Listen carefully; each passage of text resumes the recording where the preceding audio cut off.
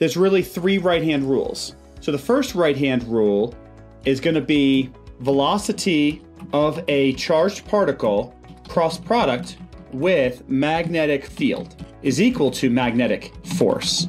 So if you have a charged particle moving like this, and imagine you have a magnetic field, then the magnetic force will be perpendicular to both of them. The direction will be given by the right-hand rule. What we're going to do is we're going to cross product QV into B, and then the thumb points in the direction of the magnetic force. So this is when you have a charged particle moving through a magnetic field, the magnetic force. So this requires the use of the right-hand rule. Right-hand rule 2 is going to be asking the following question.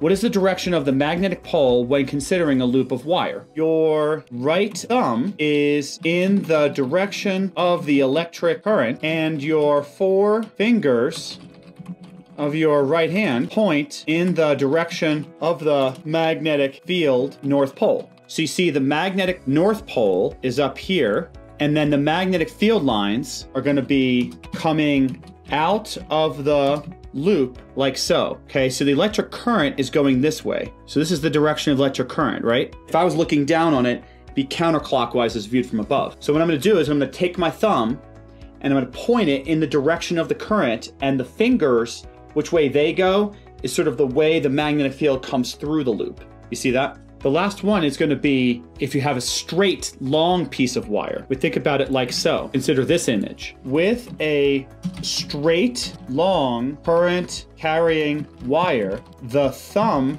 is now in the direction of the electric current, that's I, and then the right-hand rule fingers wrap in the direction of the magnetic field. This might even be a better way to think about it. The idea is that the current is traveling upwards. So here's the direction of the electric current.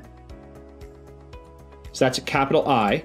And we see that the magnetic field is forming concentric circles around the straight, long, current-carrying wire. And notice that the circles are closer together near the wire itself, but they're further apart the further you go out there. Because the third right-hand rule, I would suggest, kind of has a little bit of an equation to go with it. The magnetic field of a long, straight, current-carrying wire is mu naught I over 2 pi r. Because of the equation, the magnetic field lines are stronger close to the wire, but they are weaker further from the wire. This is why we show the concentric circles close to each other near the wire, but spreading out with radius as we get further from the wire.